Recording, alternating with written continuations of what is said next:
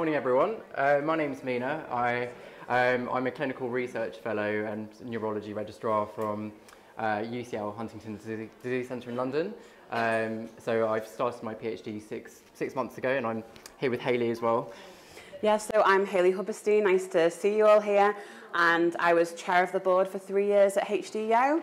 So I'm not personally affected by Huntington's disease, but I have worked in the rare disease space for about 6 years, and particularly in Huntington's disease as well. And it was in 2019 that I went to my first ever HD conference in Romania, the European Huntington's Association conference, and just met this incredible community that made me feel so at home as a professional that, yeah, that's why I'm here today, because I've continued to volunteer and support particularly HDYO and young people. So yeah, today we're going to go through HD 101, go through a number of different topics, but please do feel free to ask questions. It's not a super formal presentation, so if there's something we're going through that's maybe not quite clear, or we're being too scientific, just be like, I don't, explain that again, that's fine. I was going to swear, I was going to say, you're chatting crap, explain that again, it's fine. So please do stop us if it's not clear. And yeah, we'll go through the background, the history, some of the genetics, some of the studies and options that are open to everybody, and then a bit about patient advocacy and how you can get involved. Cool? Yeah, brilliant. Great, so just going through some of the background and the genetics of Huntington's disease. So just to talk a little bit about kind of the DNA and the background to that. So we all have genes in our body that make up everything about ourselves, so our eye colour, our hair colour, and that's our genes that are encoded as part of our DNA. So I think people will maybe be familiar with that. So from a gene, you then have your messenger. So in your cells, in your body, all the cells in every body, you've got your genes, and they make little messengers, and they move through the different parts of the cell and then create something called a protein. So people tend to be familiar with proteins because, I don't know, if you're maybe doing a diet, you're familiar with you should be eating more protein in your diet. So protein is in animals, just like protein is in humans, and we have lots of proteins in our body that do different things inside of our body. So that's all important, because when we talk about Huntington's disease and the Huntington gene, so Huntington's disease is caused by a faulty gene. So on chromosome 4, so we have lots of chromosomes. In our DNA is made into chromosomes, and Huntington's disease is caused by the faulty gene. So what we have is everyone has the Huntington section, but in people with who we would say have Huntington's disease, the end of the gene is expanded, and this is the CAG repeat.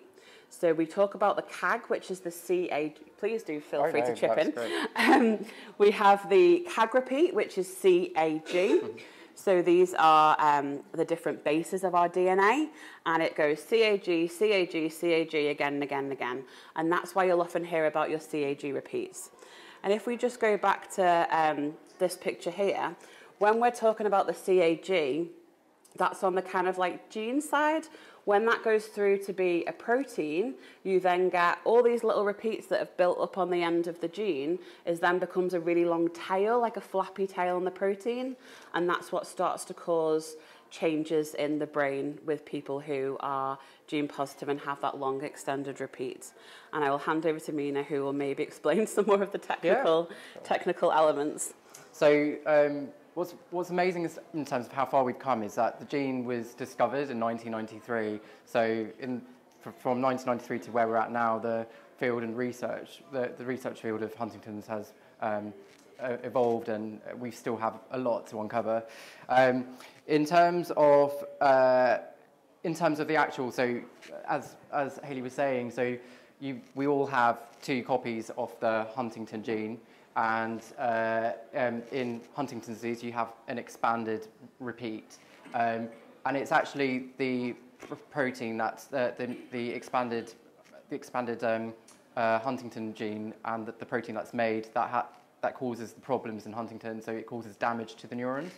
And I think that the unique thing about Huntington's disease is, compared to other neurodegenerative conditions, is that it's we know the gene, and so that makes it and that's where all of the sort of research to try and lower the Huntington protein has come into place, because it's one gene, and yeah, I think that's what's very unique in Huntington's and really drives a lot of the motivation between the community, the HD community as well. So in terms of inheritance, so Huntington's disease, so it's a autosomal dominant condition. So that means there's from going to sort of basic biology, so you can it's inherited through families essentially.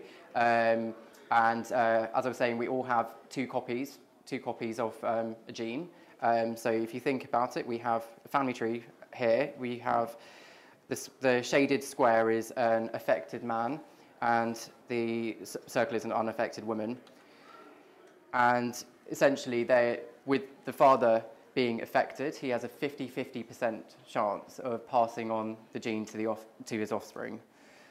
And so you can see the effect in families through inheritance of the gene. So compared to other conditions, for example, so cystic fibrosis, that's an autosomal recessive condition. So that's different in terms of inheritance, in that you can carry one copy of the gene, but you won't be affected, and it's very different. But essentially, with Huntington's, it's a 50-50% inheritance. And I was just going to add as well, with the 50-50 chance, as you can see here, mum and dad at the top have had a number of children. It's a 50-50 chance for each child. It doesn't mean that if they have two children, one will have it and one will not have it. That's not quite how it works. Yeah. So overall, say if they had 10 children, you might expect 5 and 5 or 6 and 4, for example. But every person has that 50-50 chance. It doesn't necessarily matter what your siblings have tested positive or negative. But I think there can be cases that can occur sporadically with no family history, so that's something to be mindful. And certainly in my experience in doing Huntington's disease clinics at the National Hospital, I certainly recall one case where that's happened. So so we've talked about the CAG, the CAG repeat. So this is a slide basically talking about, so in an individual that's not affected by Huntington's, the normal CAG count would be, so the normal repeat length would be, for the normal protein, would be less than or equal to 35. You can get different sort of threshold. So typically you'd be considered affected with Huntington's if you had more than or equal to 35 CAG repeats. There is an intermediate zone here, which is 27 to 35, and actually 6% of the population have intermediate alleles. That doesn't mean you will get Huntington's disease, but there is a chance that could be the gene could be passed on and inherited, and it may expand. So it's quite unpredictable, and it's often a grey zone and quite a difficult zone in terms of genetic counselling. You also have an area called reduced penetrant. So if 36 to 39 CAG repeats. So means it's another difficult area to sort of in terms of counselling, because you may or may not develop Huntington's disease, and if you do develop it, it may be very late in life. So that's also something to bear in mind if you're considering predictive testing. And before undergoing that, you would go under a lot of genetic counselling to sort of counsel you through these steps and explain it a bit more. And then you have full penetrance, which is a CAG repeat count of more than 40, where it would be predictive that you would be expected to develop Huntington's disease. And I think I'd just add as well, with Mena mentioning sometimes when you then have children and the repeat length can vary slightly. So we tend to know that maybe the parent and the child don't have the exact repeat length because variations can happen. Typically with juvenile onset Huntington's disease, that sometimes when that has happened, that the child will then have a much longer repeat, and then typically, obviously it's not an exact science, but typically exhibit earlier symptoms than the parent did as well.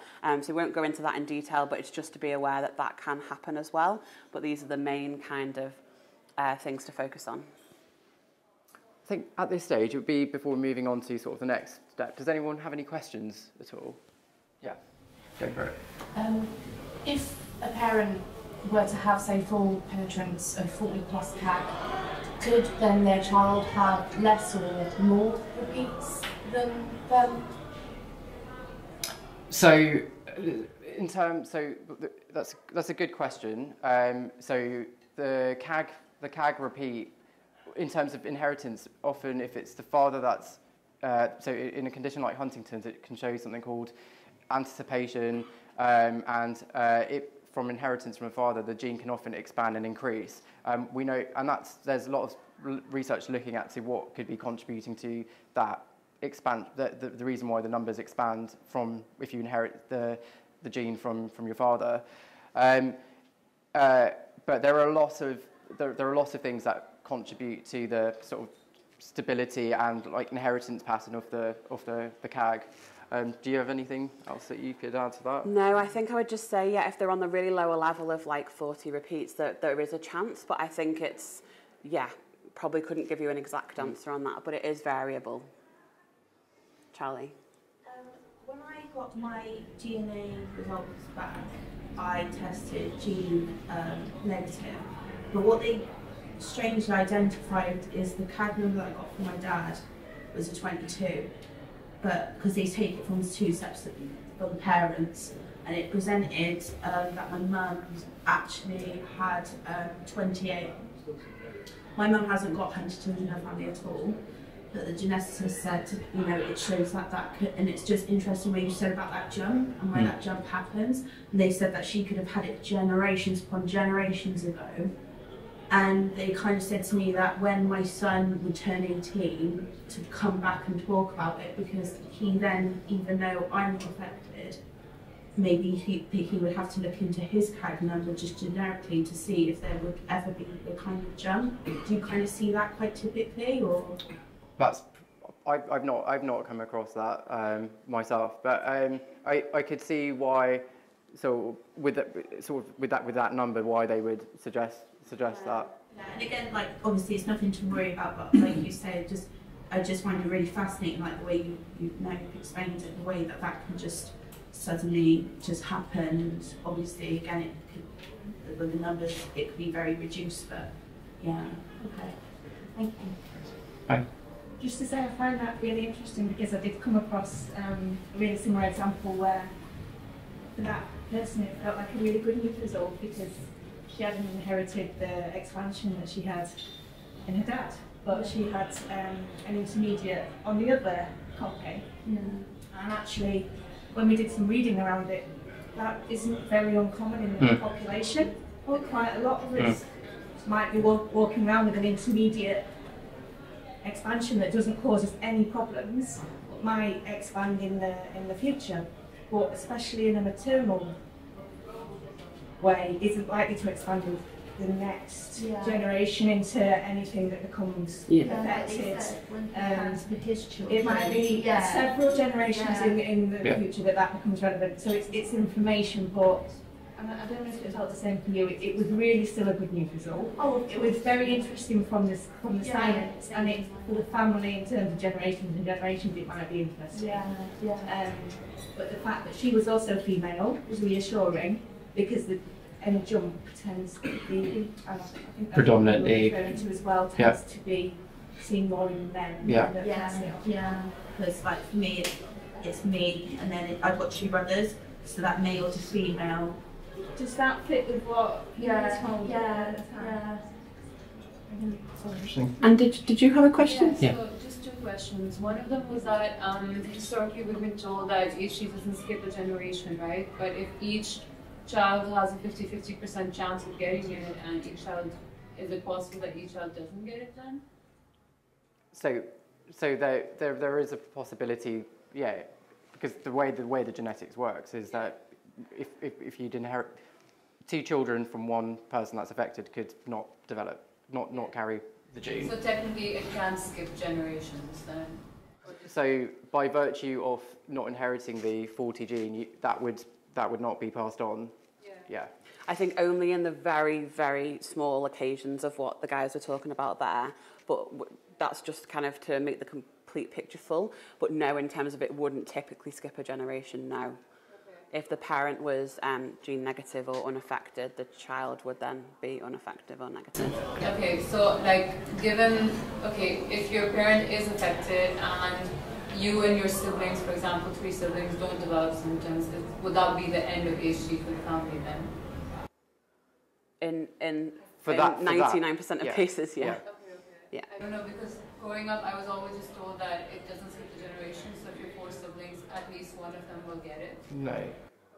I think it's... statistically, if there's 4 siblings and it's like a 50-50 chance for each child, you would imagine one of them would be positive, but it's totally possible that all 4 would be negative. Or there's some families with 9 children and 8 are positive. It's the likelihood of it. Okay. That was just a question. That's okay. The other question was that I guess I'm also just very unaware about it, but what's the age range of juvenile HD? Because I mean, coming to this conference, I learned a lot that people's parents are experiencing HD symptoms very later in life, for example, in their 60s or in their late 50s. And coming from my family, my mother had it very young, I mean, in her 30s, right, early 30s. So in my head, growing up, I was told that that's not really juvenile HD, that you're already past juvenile HD, because juvenile HD would be maybe in your teens or early 20s. So coming here, I've heard like from so many different people, right, that then early 30s also counts as juvenile HD. So I'm just wondering what that exact age range of that would be. So it depends on the onset. So is it 20 or 21? My understanding was it's less than 21. Yeah. To be juvenile onset HD. So you could be 30 and still have juvenile HD because your onset was prior to the age of 21. So the age what of 21. exactly quantifies as onset? Like when your symptoms start appearing? Symptomatic. Yeah, it's diagnosed by motor symptoms at the moment, yeah. Okay, so if you get it, like when your symptoms, for example, my mom passed away when she was 45, right? So she had HD for about 15 years, and she got it when she turned 30. So I'm wondering, does that still count? No, that wouldn't be classed as juvenile onset. Yeah. Is that okay? Okay. Brilliant. So we'll talk more about sort of the historical aspects. So this is George Huntington, and he was a 19th century GP in North America, and he first observed patients with what sounded like the syndrome while he was following his father, who was also a GP. And so the first description of Huntington's was published by Huntington in 1872. And what's really interesting is that the discovery of the gene in 1993 was really with gratitude to Venezuelan and Neapolitan families. So they really helped advance the field in terms of understanding the real gain of knowledge of the effects of Huntington's in the wider community. And actually, from 1993 onwards, we can talk a bit more about more of the research. So I just want to talk a bit about staging. So in terms of the old system, you may have heard of a stage called the pre-manifest period, which is often a variable period in time where you would expect anyone that's affected and carrying the gene to not have any symptoms. So they're symptom-free and don't have any symptoms. And the period is quite difficult to sort of predict or characterize, but it's quite variable. And that sort of period can last for some time. And then the prodromal period is usually where subtle signs start to appear. And that's, again, it's a very difficult to sort of objectively say this is the start of having the disease, and it typically comes before the development of motor symptoms by up to 15 years.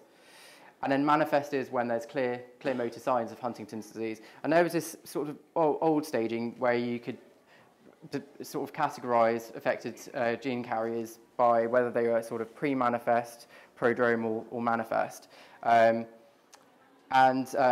Professor DeBreezy and colleagues within the Huntington's Disease Centre have come with a new staging system, which is split up into four stages, where stage 0 is essentially Huntington's disease, whereby if you inherit the gene from birth, you're stage 0, and that's by having a CAG repeat count of more than or equal to 40. And then you have different stages. So stage 1 is where there are some evidence of changes within biomarkers, whether it's from sort of the brain or from fluid in your body. And stage 2 is if you have clinical signs or symptoms. And stage 3 is if there are effects on your day-to-day function. So it's a different sort of way to frame Huntington's disease, and I think this is going to be quite important in terms of clinical trials, and we can talk more about that later. Yeah, I was just going to add that I think this is more similar to, I think people are quite familiar with cancer staging of different cancers. And so when we say stage 0, that might sound quite worrying to someone who's not currently got any symptoms and they're just gene positive, for example. But it's very much, for example, if you, say, had the BRCA gene, which is a breast cancer gene, for example, you don't currently have cancer. So it's like you don't currently have the symptoms of HD, you don't currently have any cancer, but it's just that progression will happen at some point. So just wanted to add that to make it clearer. So just going up to some of the actual effects. So we talked about the Huntington protein and how that can cause problems. So it's the actual effects of the protein that's being produced that causes the symptoms and signs we see with Huntington's. And this is sort of just a schematic of the brain. And the area of interest is an area called the basal ganglia, which is the part of your brain that helps with the control of voluntary movement and involuntary movement. And so the overall belief is that the protein that's made sort of causes damage to neurons, and that's what leads to the symptoms. And so this is just a diagram just showing what a normal brain looks like versus a Huntington's disease brain. So the damage to the neurons causes loss of cells, and that's where we're. Yeah. Did you want to? One question. The Huntington disease brain, that would be in the later stages when the disease is progressed. This is quite a late stage. Yeah. So you won't see like this type of MRI, for example, earlier on. Well, we can talk about that later on, but in some of the studies we can see before symptoms and before problems, looking quite early on, you can actually see very subtle changes in the basal ganglia, but not as widespread as what you would see here. Okay, so would you actually specifically be looking to see Huntington disease changes in the brain to identify it, or, for example, if you've got an MRI done for like other reasons, would the person reading the MRI specifically be looking for Huntington to find it, or is it just something that would be very easy to read? So if you're going to have an MRI for it depends on what the MRI is for. But if there was like striking loss of neurons that you could see in a scan, and the radiologist who's reporting it sees that, they would make a comment on it. But you often, in the context of sort of clinical practice, when you're requesting a scan, there needs to be sort of a context to why you requested that scan, so that the person that's reporting it can look at it and understand what exactly they're trying to look for. But if there is something that's strikingly obvious, there would be a comment saying an incidental. They'd probably refer to it as an incidental finding if there was no context of sort of why of what there was. But typically, would you say if it's striking enough difference to exhibit on an MRI, that person would very most likely have symptoms of that, demonstrating symptoms, or? There's lots of It varies. So in a lot of conditions, dementia conditions, you get loss of you get loss of brain. So you can't pinpoint it and say that this is going to be Huntington's, or this person's going to have signs of Huntington's. So yeah, it's very subjective. Like the way that the Huntington disease brain progresses could that be similar to other diseases as well? Like you're mentioning dementia or even Alzheimer's, for example. So that's where a lot of the research is currently looking at, to see where does it start. We know that the basal ganglia, which is responsible for control of movements, is affected. We know that some of the frontal aspects are involved, in some of the areas in the occipital lobe. So in terms of the pattern is probably going to be different based on what we understand of Huntington's, because it doesn't just affect movements, it affects thinking, it affects mood. So yeah, we're still trying to uncover that.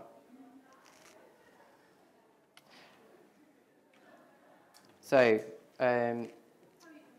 at the moment, in terms of treatment, so we don't have any approved disease-modifying treatments. So there are a number of clinical drug trials going on, and during the last 2 days, you may have heard about drugs called tominersen and some other drugs, which we'll come on to. So at the moment, there are symptomatic treatments that can help manage some of the problems with thinking, with mood, and with the movements.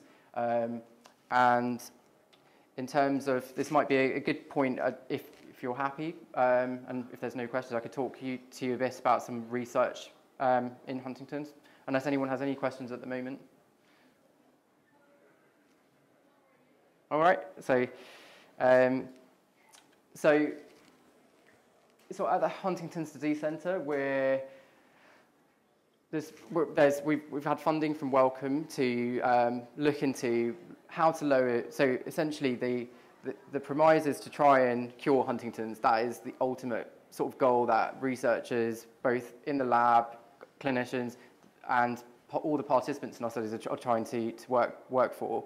So there's lots of studies looking at how we could do this, how we could stop the production of this toxic bad protein, and the tominersen drug that you would have heard of during the talks over the last 2 days. So that's an ASO, which stands for an antisense oligonucleotide. So this is a way that binds to the, if we go back to what the gene was and the RNA. The messenger bit in the middle of that first picture. So it selectively targets that, which is, so that's that's essentially what tominersen is doing. And then some of the studies that I'm sort of involved with is looking at the pre-manifest cohorts, so young adults who are asymptomatic, and that's in order to sort of determine when would be the best time to start treatment to prevent essentially the condition progressing, and also to sort of understand more about what the brain and the fluids show in the really early stages where we wouldn't expect symptoms. So this is a complex slide, which I don't want you to get too bogged down with, but it just shows you, think about it, 1993 the gene was discovered, and last year, these are all the different ways in which we can try and target this protein. And ultimately, all of these methods that you see here, they work to sort of break down and suppress and stop the mutant protein from being made. So there's a lot in there, but essentially the premise is to sort of target the protein, reduce it, and that could be a disease-modifying intervention to either slow down and eventually prevent the disease. And I was just going to add as well, I think it's why when we have maybe disappointing news from a certain trial, there's still a lot of hope, because a lot of the therapies from the guys downstairs who are at their stands are all targeting these different pathways. So just because one particular treatment that's targeting a specific part of this pathway at that dose in that population as well hasn't been successful, doesn't mean that all these other systems won't work. Because it's like, I don't know, getting on a bus ride, you know what I mean? You arrive at the bus station, you get on the bus, you travel on the bus, you arrive at your destination. There's all these different parts where we can try and intervene in the process. And in terms of sort of during drug trials. So you can think of it as, so people that are recruited into clinical drug trials don't just get given the drug straight away. There's a process. So there's different phases of clinical drug trials, and the preclinical phase, which often involves sort of mouse work and lab work, looks at to test safety of the drug of interest. When it goes into clinical development, it goes into a phase 2 trial, and that's usually looks at the safety and effects in the body. And then phase 3 is looking at the effects on symptoms as well. But yeah, it's a long, arduous process, and often does take time. And this is just a snapshot of sort of all the different companies that are working on Huntington's disease, and these are some of the approaches and drug trials that are ongoing. Certainly at UCL, like, we're involved with these 3 highlighted. So yeah, it's a huge field at the moment. And so, I mean, there's so much to talk about, so and I'm worried that we're well over time. We've got about 5 minutes. I think we'll take 5 minutes before the next presenter. So HDBuzz is a brilliant website. This is Professor Ed Wild from UCL and Dr. Jeff Carroll. They both founded HDBuzz, and it's a research news website written sort of in plain language, written by scientists, and it's for the HD community. I use it myself, and I always use it in clinic, and I think it's really useful to share it with you all today. I took this, I think, yesterday or the day before, and here we've got the tominersen, the phase 2 tominersen study that's already underway. But this is a good, hdbuzz.net is a good source if you want accurate and plain updates in science. And then Enroll HD, we've had a talk. Highly recommend it. It's for you to get it's a good platform for you to sort of get involved in other studies and to meet more other researchers, and you can, it's something to consider. And I think that's really good for people. So sometimes you might find out you've got HD in your family, or your friend's got HD, and you're like, what can I do? I want to do something. I want to try and help. And you might feel like quite powerless that you can't affect change. But in terms of Enroll HD, anyone can take part. So people who are gene negative, gene positive, you don't even have to be tested. They also have a control arm, so professionals can take part, or other people can take part, or maybe your husband from the other side that's not affected by HD can take part. So we'd really recommend you stopping by their booth, because when they collect data over that number of years, it enables us to have this really big picture, and then future treatments will be hopefully even more successful because we have all that information. HD Clarity is another type of study looking at spinal fluid collection, and that's again to try and help with drug trial development and biomarker analysis. Join HD, which is a global patient registry for juvenile onset Huntington's disease, and it's a sort of port to connect with other juvenile onset Huntington's disease families to try and increase knowledge, identify unmet needs, and facilitate future research. And there's Annabelle and Alexion are doing a booth on Join HD. I think I will stop there because I did want to talk more about Yaz, but I'm worried that we're well over time.